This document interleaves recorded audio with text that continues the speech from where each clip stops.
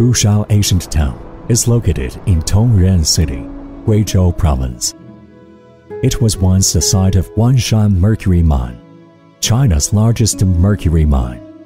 By the beginning of this century, with the depletion of mercury resources, the Wanshan mine was abandoned and the environmental pollution was heavy. The mine, along with Zhusha ancient town, was in decline. Yang Mei was an old miner at Wanshan. His ancestors have lived in Zhusha ancient town for centuries.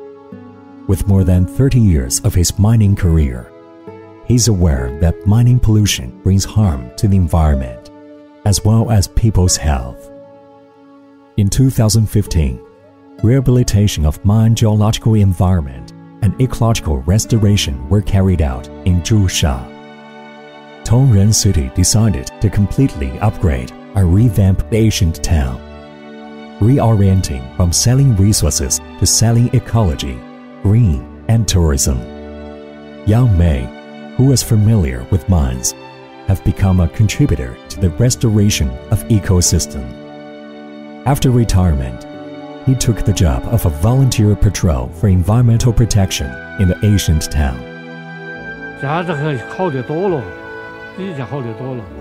The polluted mining area has changed from a place full of mud and its sky full of dust particles to a place with birds singing, flowers blooming, and with green water and mountains in the clear mist.